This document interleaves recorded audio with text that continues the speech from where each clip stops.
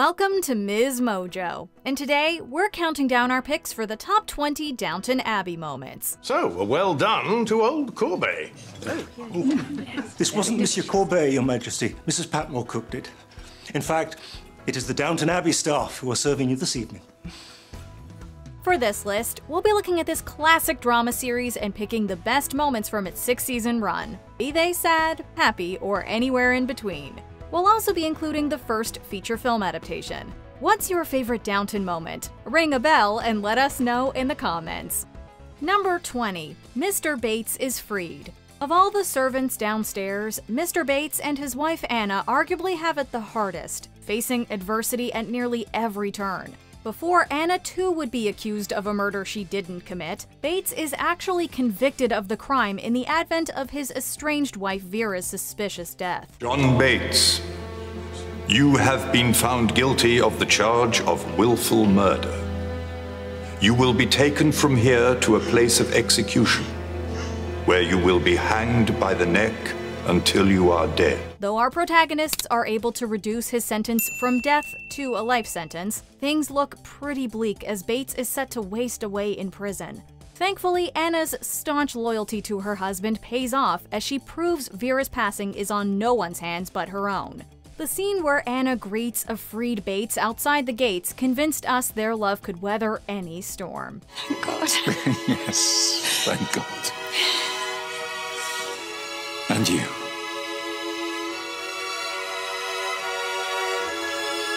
Number 19. Matthew walks again. We wish Matthew's wartime injuries were the last of his troubles, but his overcoming them certainly makes for a glimmer in an eventually tragic character. Upon his return from World War I, the family learns that an incident caused the severing of his spinal cord, meaning he'd never walk again. This is not the end of his life. Just the start of a different life. This sends Matthew into a disheartening depression. But in what would prove to be just one of multiple misdiagnoses, Matthew begins regaining sensation in his legs before instinctually rising to his feet to catch a falling Lavinia. Look out! Heavens, that was a near thing. My God. Turns out Matthew's spine wasn't nearly as damaged as previously thought. The happy occasion prompts Matthew and Lavinia to resume their engagement, even though we all knew this would only complicate things further with Mary. Excellent news. Yes. There isn't that excellent news. Just excellent. Number 18. Daisy and William's deathbed wedding. In the same explosion that injures Matthew, so too does Downton footman William Mason receive brutal injuries. But whereas Matthew's are temporary, William's are sadly fatal. He's sent back to Downton to live out his final days, where he proposes to kitchen maid Daisy, for whom he's always held a flame. I can't. It'd be dishonest. Almost like cheating. But it's not cheating. We love each other, don't we? Unfortunately, Daisy's never reciprocated his feelings, and thus feels conflicted as to what to do. Though it would later give her further guilt, Mrs. Patmore persuades her to go through with it. It's a tricky situation to be sure, but it all speaks to Daisy's kind-hearted nature, as their bedside nuptials just hours before William passes prove to be one of the saddest moments in the series. Number 17. Atticus proposes to Lady Rose. Lady Rose, to us, is an underrated character, but few will deny that she and Atticus Aldridge were made for each other. Would you just look at that meet-cute? You must have a very sweet tooth. No, they're not for me. I give tea to some Russian refugees every Tuesday and Thursday. They love cake. I love cake. Oh, you can come and have some if you like. Whereas most couples on Downton go through long courtships and arduous relationships, Rose and Atticus prove the exception. Despite various family members' disapproval of their coupling, or rather, in spite of it, Atticus pops the question just 2 episodes later. The truth is that we haven't known each other very long. And they're right, that there are bound to be problems. The way I see it, we both know we're going to get married in the end. We know we're right together. Yes, I suppose we do. Many could object to their speedy union, and many could be forgiven for thinking they'd never make it. But at the end of the day, this adorable couple simply knew something everyone else didn't. Number 16. Mrs. Drew kidnaps Marigold. There are many times when Downton Abbey feels like historical literature circa the 19th century, but never more so than during the saga of Edith's illegitimate daughter Marigold. Unable to claim her as her own, Edith has her stay at the nearby Drew farm. Mr. Drew, would you do that for me? For you and the little girl, milady. Yes. Oh well. Trouble is, Edith's visits aren't enough, as she decides to take Marigold back. This greatly upsets Mrs. Drew, who'd come to love the young girl as one of her own. This nice lady is your new mummy. She loves you more than anyone else could. But don't you forget that we love you too. Everything comes to a head when Mrs. Drew absconds with Marigold during an event in town. The scene following, where Mr. Drew has to talk her down, is heartbreaking and makes you feel for all those involved. Surely you can't be angry when I only want to hold her close and love her as much as I can. Number 15. The Dowager Countess's mortality. While she doesn't get many storylines of her own, you'd be hard-pressed to find someone whose favorite character isn't the Dowager Countess. Oh, good. I'm glad I'm a revelation and not a disappointment. She may be best known for her quick wit and wry disposition, but the most meaningful scene of hers might be a more somber one from the 2019 movie. In it, she reveals to Mary that a recent doctor's visit yielded news that she likely doesn't have long to live. My dear, save your tears for something sad. There's nothing sad here. I have lived a privileged and an interesting life, and now it's time to go. Though this would undoubtedly bring anyone down, the moment has a heartening undertone as she reassures Mary that Downton will go on under her care. You're the best of me that will live on. Hurrah! Seriously, what's the point of a Downton movie if we can't get Maggie Smith another Oscar nomination? Number 14. Edith and Bertie's wedding. Of all the Crawley sisters, Edith has to be the most unlucky in love, as a later entry will exemplify. However, whereas other shows have failed to give characters the endings they deserve, Season 6 of Downton Abbey made sure to give Edith her rightfully happily ever after. I love you, Bertie. I've been in love before. I won't pretend that I haven't. But I really do love you. And I'll take that as a yes. While Bertie is understandably thrown for a loop when he learns of Marigold's parentage from someone other than Edith, his love for her is reaffirmed when he proposes again later on. There could be gossip. Are you ready for it? I hope to avoid it, but I'm ready if we can't. The only thing I'm not ready for is a life without you. Thankfully, despite all of Edith's poor luck, this one is for real, as she and Bertie decide to face life's future challenges together. Number 13. Robert's ulcer bursts. Though there are a lot of shocking developments on the show, few take us quite as aback as Robert's ulcer incident. Obviously, we knew going into the final season that for every few characters that got happily ever afters, there could be some we had to say goodbye to in more ways than one. Which is why it was so concerning to see Robert, the ostensible lead of the show, suddenly spew up blood at the dinner table. Can't we stop this beastly row? How I wish we could. Because I'm so sorry. While the show had previously established Robert's stomach ulcer, we still didn't expect any repercussions this dramatic. Thankfully, Robert does survive surgery, so we were granted more time with the Earl of Grantham, but we won't get that image out of our heads anytime soon. You're quite pale. We'll go together. You've had a shock. I think I've had a few shocks this evening. Number 12. Thomas's last resort.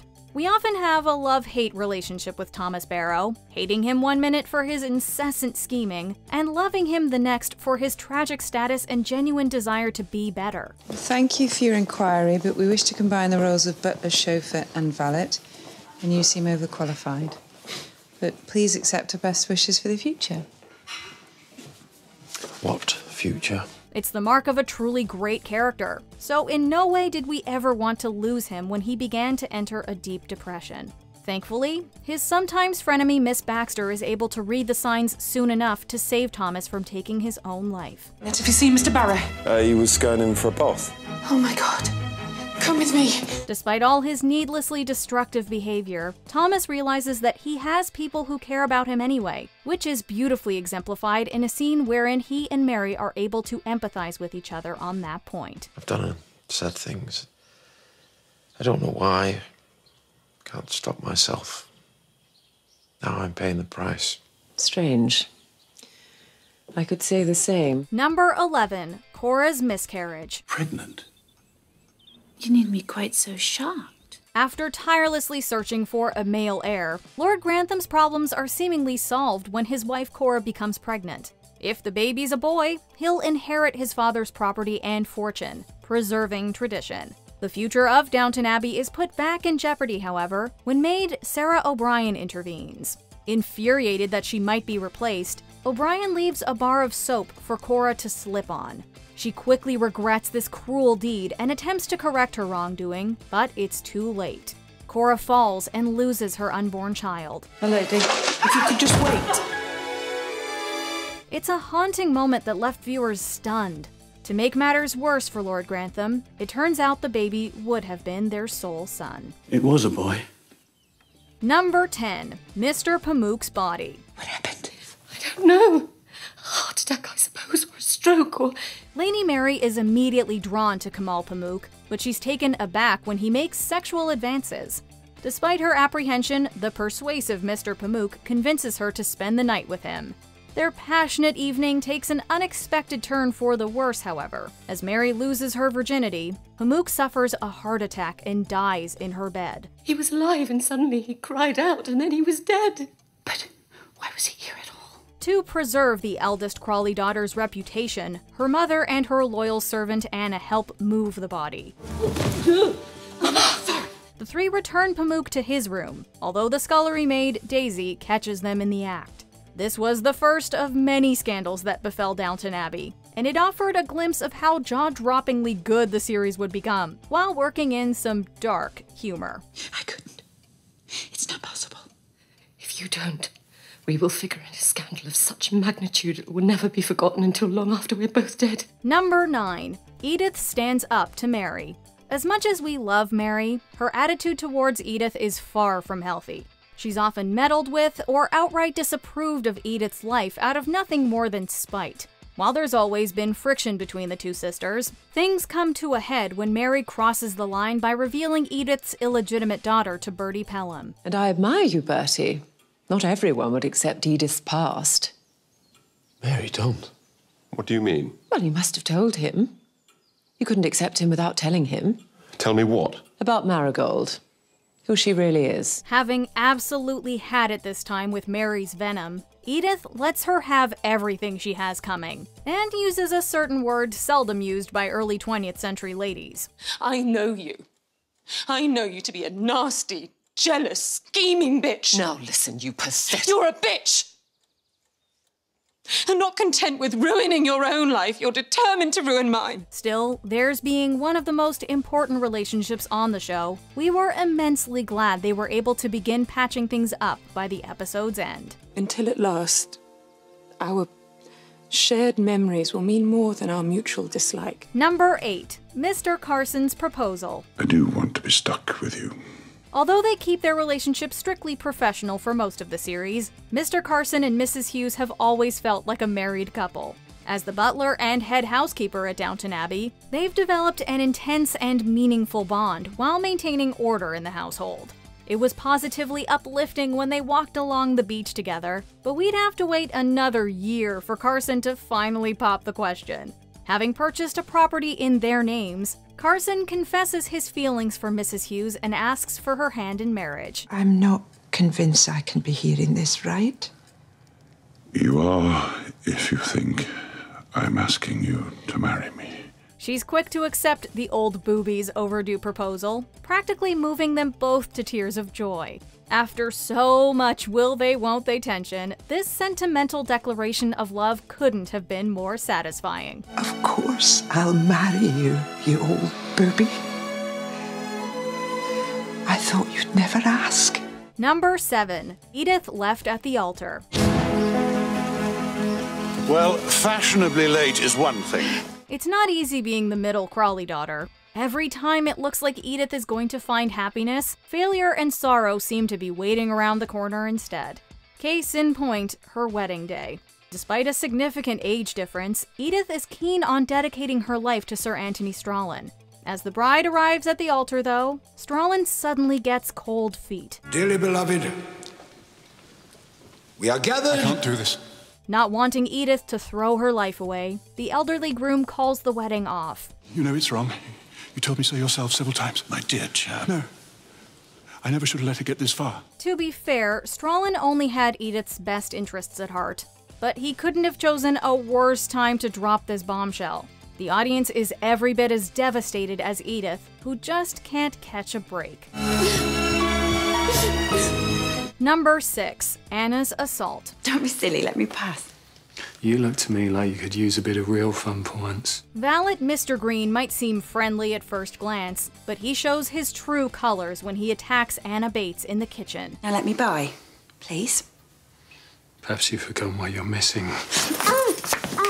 The head housemaid screams for help, but everyone else is preoccupied upstairs as Dame Nellie Melba sings. Following the assault, Anna is left in pieces while Mr. Green resumes his normal duties. I must tell someone. No. But you have to tell Mr. Bates. Him least of all. This was easily the most controversial subject Downton Abbey ever tackled, with many critics arguing that the show had gone too far. While Anna's assault is undeniably brutal, it's also a shocking moment from the series that we won't soon forget. Number 5. Bates and Anna's wedding. With this ring, I plight thee my truth. If there are two people at Downton Abbey that deserve to live happily ever after, it's Mr. Bates and Anna. After overcoming so much, these two finally make it to the altar where they're pronounced husband and wife. With some help from Lady Mary, Anna and Bates get to spend their wedding night in one of Downton's guest rooms. Smuggle Bates in here when everyone has gone to bed. And for heaven's sake, make sure he gets the right room. Their evening together is nothing short of heavenly, but this emotional roller coaster ride is still far from over. Shortly after secretly tying the knot, Bates is arrested for allegedly murdering his ex-wife. You are under arrest on the charge of willful murder. While we know their story ultimately ends well, it's disheartening all the same to see their happiness interrupted in any way. Number 4. I'd Wait Forever. But you haven't come up with an answer yet, have you? Not yet, I'm afraid. Along with Bates and Anna, Lady Sybil and Tom Branson were easily among our favorite couples on Downton Abbey. Despite coming from different classes, the youngest Crawley daughter and the family chauffeur share instant chemistry. And I won't always be a chauffeur. They'd gladly give up everything to be with each other, although World War I stands in their way. When Tom proposes marriage, Sybil holds off on giving him an answer until the war is over. She asks Tom for a little more time to consider his offer, to which he replies, I'd wait forever. While this exchange is brief and simple, it says so much about the sincere connection between these two characters. Number 3. Matthew's death. Life is strange, isn't it? In so many different ways. Mary and Matthew's relationship certainly had its ups and downs over the years, but Downton's primary couple reaches the pinnacle of happiness upon welcoming a baby boy into the world. Now that Lord Grantham has 2 heirs, it appears everything will work out for the Crawley family. Unfortunately, this joyous occasion is followed by tragedy, as Matthew dies in a car crash on the way home.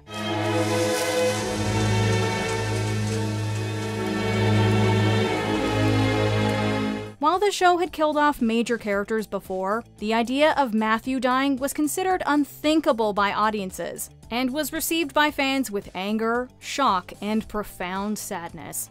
This twist was a major game changer, showing the Crawleys that nothing lasts forever. Number 2. Lady Sybil's death. Oh my darling. How busy? My darling, all you need to do is rest. Part of what made Matthew's death so traumatic was that viewers were still coping with the loss of Lady Sybil. Help her, please, what's happening? She can't breathe. In addition to being Lord and Lady Grantham's youngest daughter, Sybil was arguably the most modern and spirited Crawley. After marrying Branson and giving birth to a baby girl, Sybil's future seemed brighter than ever. Oh my darling. I do love you so much. Her happiness was short-lived though, as she begins convulsing and suffers one of the show's most untimely deaths. Watching Sybil take her last breath is gut-wrenching to say the least. As the family surrounds her deathbed, the audience is left at a complete loss for words. Adding to the grief, Sybil's death could have been prevented had her father listened to Dr. Clarkson and taken her to the hospital. But Sir Philip and your father knew better, and now she's dead. Before we continue, be sure to subscribe to our channel and ring the bell to get notified about our latest videos. You have the option to be notified for occasional videos or all of them. If you're on your phone, make sure you go into your settings and switch on notifications. Number 1. Marry Me, Mary. You're really going to America? Downton Abbey was fearless when it came to breaking our hearts, but it was also never afraid to be utterly romantic. Ever since Mary and Matthew met, we wanted nothing more than to see them together. It was especially touching when Matthew returned home from war and joined Mary in a duet. I would say such wonderful things to you. There would be such wonderful things. But nothing can top this elegant proposal. On a picturesque Christmas night, Matthew and Mary lay all their cards on the table. Deciding to forgive and forget, Matthew asks Mary for her hand in marriage. Mary is eager to accept, although she is adamant that Matthew gets down on one knee first. You must say it properly. I won't answer unless you kneel down and everything. This scene can only be described as enchanting, and is Downton Abbey at its finest. Lady Mary Crawley, will you do me the honor of becoming my wife? Yes.